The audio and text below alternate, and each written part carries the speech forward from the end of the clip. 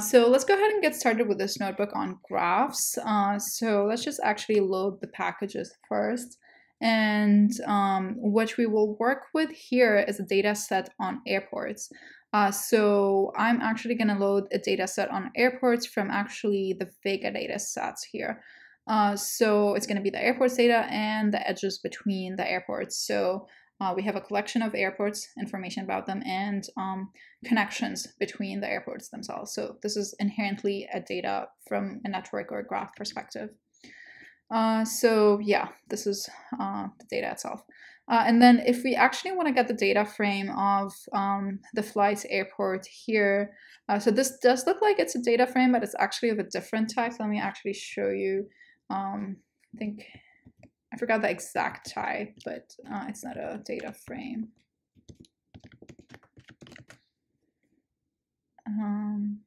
Yeah, Vega data set. So yeah, let's just convert it to a data frame for ease of communication with the data, I would say.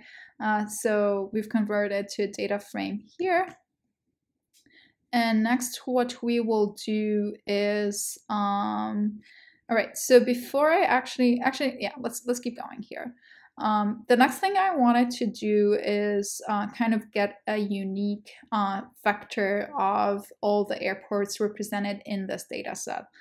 So what I'm doing is I'm concatenating the column of origin and column of destination of the origin destination data set. So I'm just concatenating them and finding the unique airports. Once I found the unique airports, I'm actually gonna go back to the airports data set itself because it has way more airports. So like if you see here, you will see that this data actually has, let's see, yeah, more than 3,000 airports. But when I actually looked at just the edges connecting these airports, I found out that there is only 305 unique elements. So I'm just going to do pre-processing on the data to just get the airports that I actually really need. The way I'm going to do it is just look for, in the airports data frame, look, again, I'm converting it here for a data to a data frame. I'm just going to look at the ones that have the IATA number or ID, which is a unique identifier of each airport in the world, to look for where it is, if it is in the unique airports data set. And if it is, or actually no, for every unique airport, I'm going to look in the data frame. And if it is, we'll keep it. And if not, we won't keep it. So these are the subset airport IDs that we're actually interested in. So yeah, now we have only 305 airport identifier or airport information. Yeah. All right, so moving on, we're going to be working with graphs in this notebook. And one thing about graphs that you should know is this notion of an adjacency matrix. And the notion of an adjacency matrix is really, think of it as just a matrix as we saw in the linear algebra notebook, except that's usually a zeros and ones matrix when the graph is undirected. We're actually going to undirect it here, just indicate that there's a one value between element I or airport I and airport J if there's some sort of connection between them, whether it's from to or to from, that's fine. We're not going to worry about it just yet.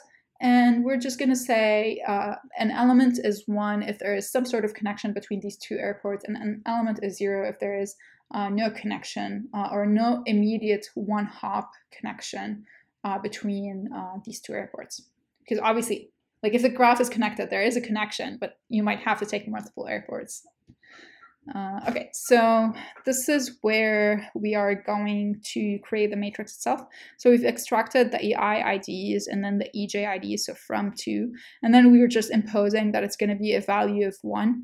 And then the number of rows is going to be the length of the U airports, and the number of columns is going to be the number of U airports as well. And yeah, we're deciding it to be a sparse matrix because, as you will see, usually graphs are very sparse matrices. The next thing I'm doing here is just doing a max over A and A transpose. And the reason I'm doing this is because I'm trying to keep this graph undirected. So here I have only direction between EI and EJ. And the reason I'm keeping it, so I'm keeping it undirected just because like what I'm indicating in this matrix is really just the existence of a connection between these two airports rather than the from to notion. And again, also to keep it a little bit simplified. So this is how I'm doing it here. One quick thing you can do on sparse matrices in Julia is call this SPY function. If you're a MATLAB user, you probably already use this a lot. So this is how I can tell you that this matrix is actually sparse. And then A is actually going to be symmetric here because we've made that on purpose. Now, just a quick detour here. So far we've seen kind of the idea of what the graph is going to look like, and we've created the adjacency matrix that corresponds to that graph.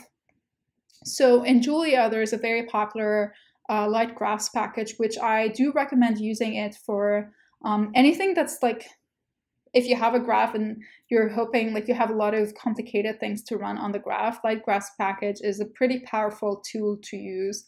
Nevertheless, here I'm just going to keep it kind of simpler with using the MatixNetworks package, which I'm biased because I'm the author of the MatixNetworks package.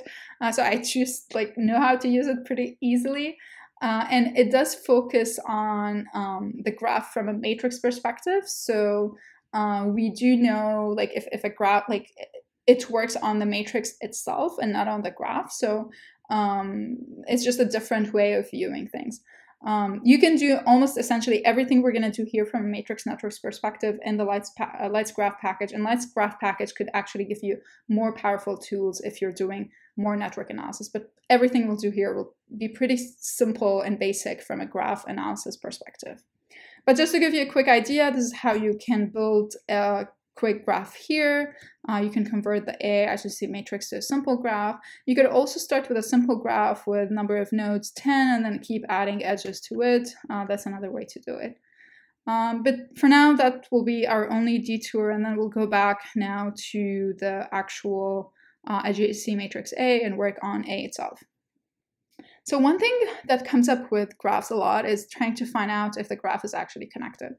Why does this matter? It matters because if the graph is disconnected, first of all, that's a very useful piece of information to know. Like if you're trying to run, say, a system to transport goods across a city or a country or a state or whatever, and you know there's no connection from point A to point B, no matter what, like the graph is actually disconnected, well, that's a very useful piece of information to know. Like you want to know that.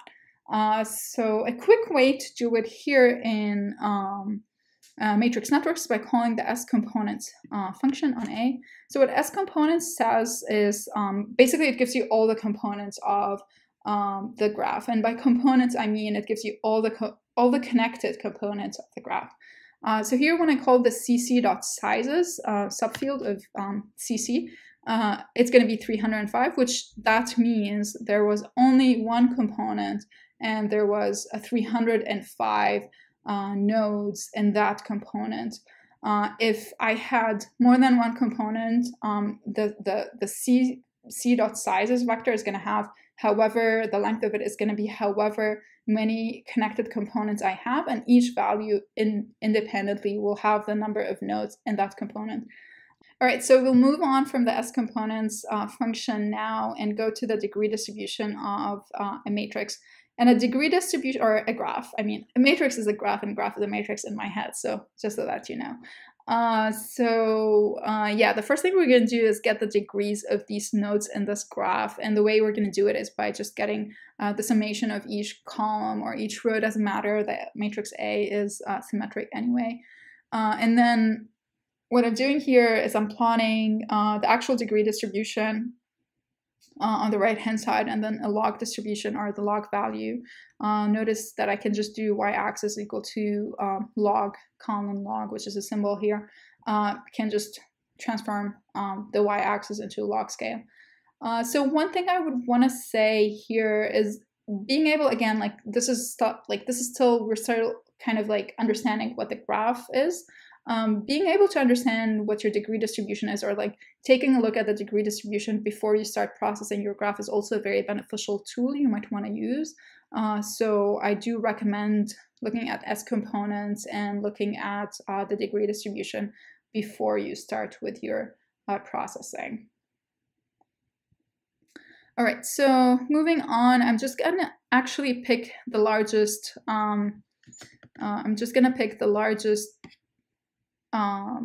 the node or the airport with the largest number of edges or number of nodes it's connected to.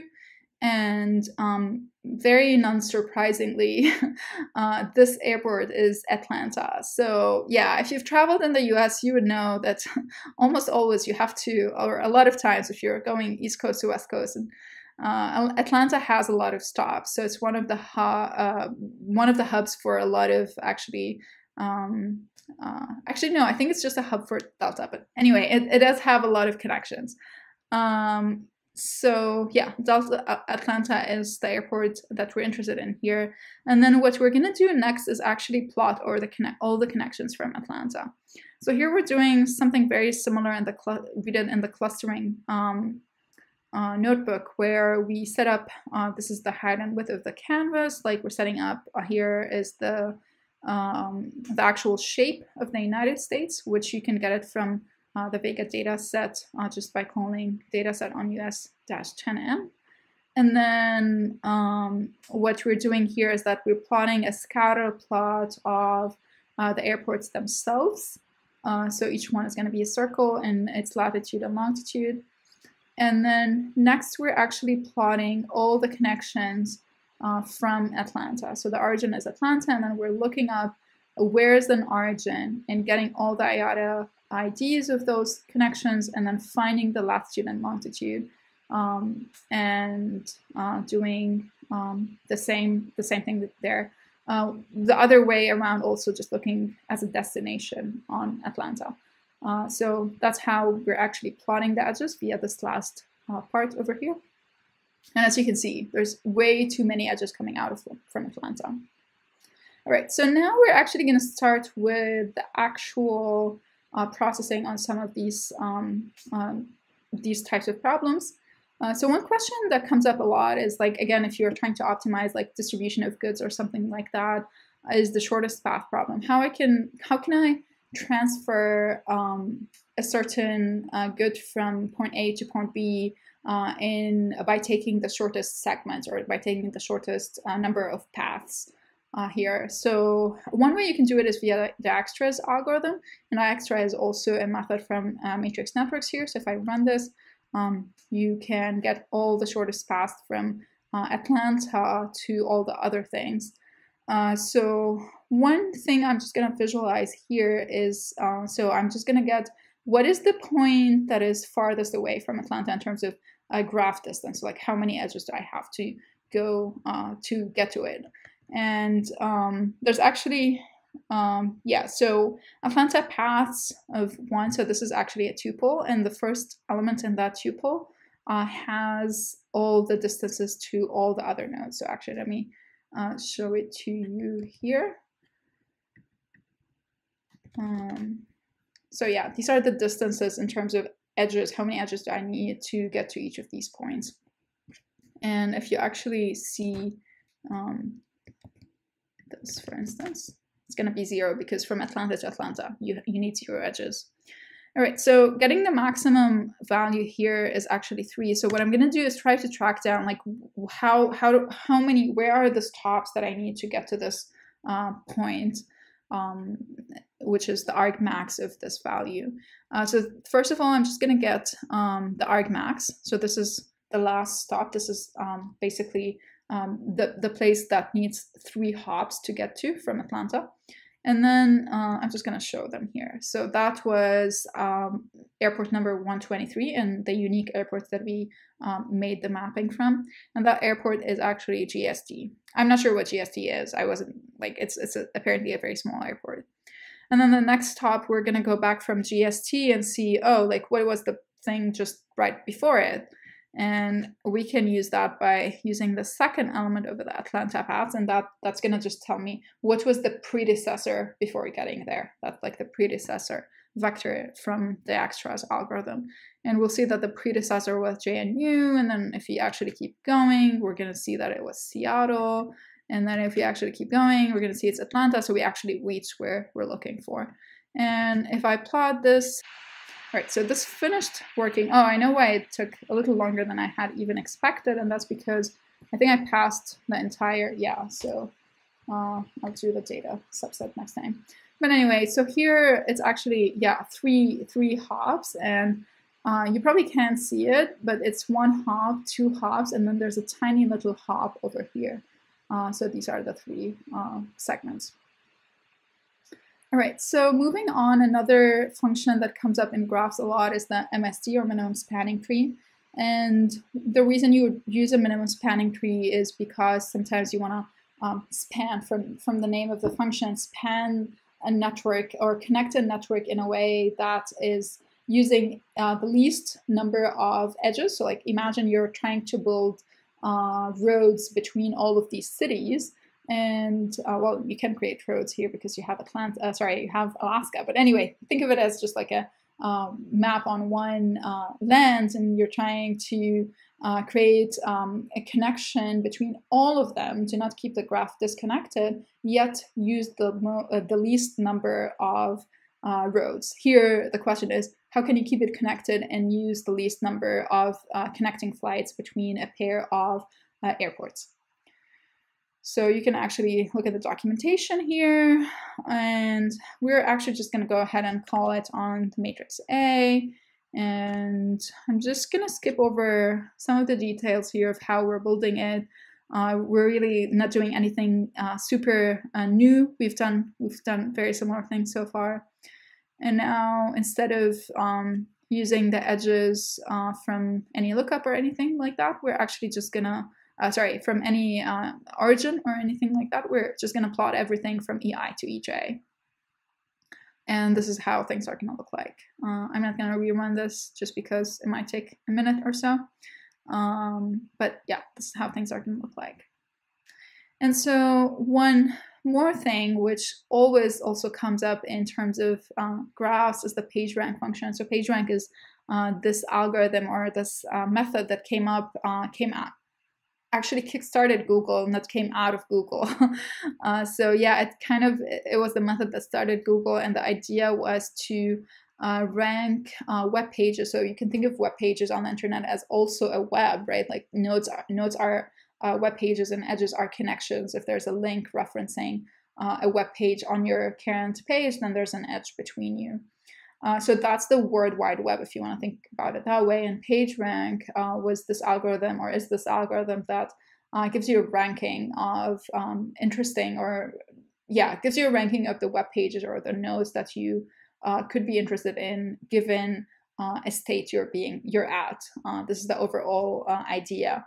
But if you weren't at a state, like you weren't at a specific node, one way to do it is to also run PageRank on essentially assuming where the probability of you being on any node is equally possible on all nodes. So you can run PageRank on the entire network that way. And what that does is kind of gives you an idea on how important each node is in your network. So a higher PageRank value means that the node is most likely more important. So it's just a ranking method you can use on networks. So here I'm just going to use MatixNetworks.PageRank on A, and then this alpha value is just, I'm going to skip over the details of what alpha is, but a common value to use is 0.85. All right, so yeah, so V here is summing to 1, so sum of V is equal to 1. So think of this as like probability distribution. How important is each node as a probability if I want to divide the probabilities over all these sets of nodes in my graph? I'm going to actually insert it here to the airports data set, and I'm going to plot the airports via the PageRank values. And now we'll find out that Atlanta was actually one of the biggest, so it makes sense that, or one of the highest degrees, so it makes sense that it has a very large PageRank value.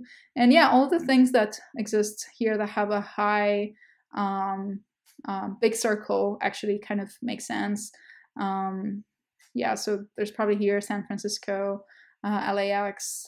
So yeah, Salt Lake, I think. So that also makes sense because it's, I think, a Delta hub. So yeah, all these values actually do make sense. All right, and finally, the last topic we will cover in this notebook is clustering coefficients. And the reason clustering coefficients is important or matters to understand your network is because clustering coefficient tells you about how likely to have, so if a clustering coefficient of a value of a node is high, it means that it tends to cluster with the nodes connected to it. So if a node is connected to, let's say, 10 other neighbors, and the 10 neighbors are all connected to each other, then this node has a high clustering coefficient. It's 1 because it has a tight cluster. So that could give you an idea of how, like, each node in your network, how related it is to the cluster that it belongs to. So a quick way to do it in Julia or in MatixNetworks is to call the cluster coefficients functions on A. One quick thing to note here, sometimes actually the values you'll get here is like super tiny, and just because I'm going to pass them later to this plotting paradigm, I'm just going to set them to 0. So anything less than the epsilon here, I'm just going to decide that it's 0. So this is how I'm going to run this. I'm going to insert the column itself. And again, I'm not going to run this cell here, but you should be able to run it. What I'm doing here is just basically plotting very similar to PageRank, except that the value here is based on the clustering coefficient value. And as you can see, a lot of these nodes actually have a pretty good clustering coefficient. There's very few that has small ones, but yeah, that's something to note here. And then finally, I hope you can check off all of these lists here. The one cool finding that I have here is that, yeah, like all these hubs that we know of do actually have a pretty high PageRank value. So nothing super shocking here. So, but it's good to know that PageRank actually agrees with that. And with that, I'll end this notebook and I'll see you in the next notebook. Thank you.